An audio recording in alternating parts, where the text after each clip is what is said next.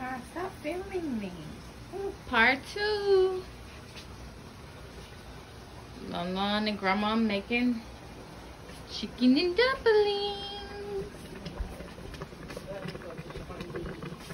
Homemade chicken and dumplings.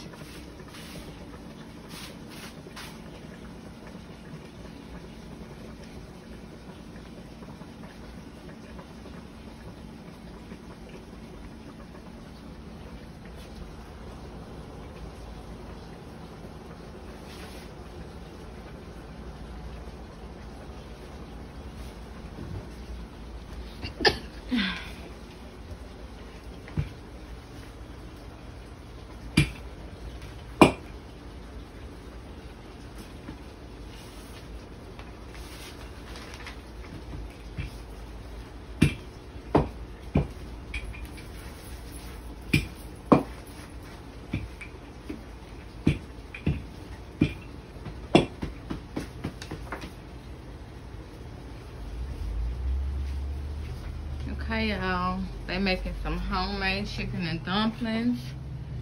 Grandma, and also they gonna make some homemade cookies later. Grandma gonna teach Lolo how to make some cookies, and we got some ice cream, and we gonna eat together later. And Grandma done made all these preservatives.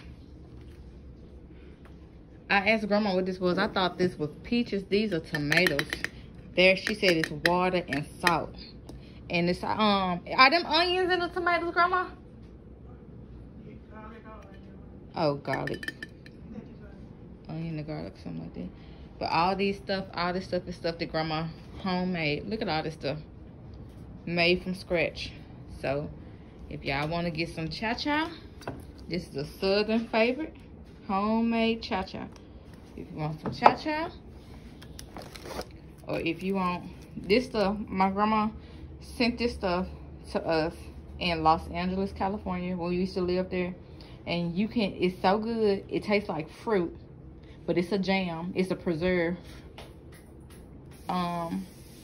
It's so good that you can eat it by itself out the jar with a fork.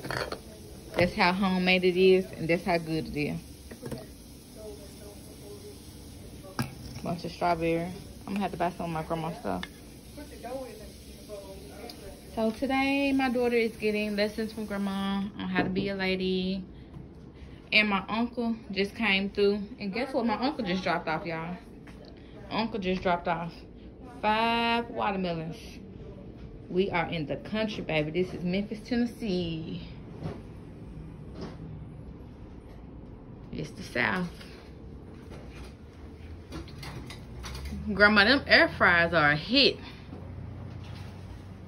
I love air fryers. They're really, really good. They do a really, really good job. I'm so proud of the young lady that my baby is becoming. And she's so happy being around her family. She told me that she needs to spend some time around family. She said she feels better. So I said, okay, baby. Oh, you're feeling. Mm-hmm. You want me to put this in the